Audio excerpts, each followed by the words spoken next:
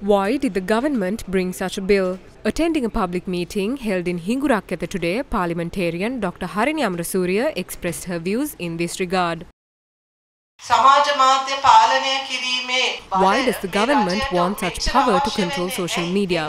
What is the speciality of this year? This is an election year. Social media has turned citizens into journalists who create and share information. The citizens now have a tool to share true information.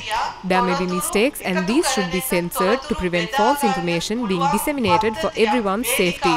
Such a censorship shouldn't only come from the law. It should come from the people and their education. The more our society becomes civilized, the citizens' behavior improves. Not everything can be controlled legally, but this government knows that free social media is a threat against them.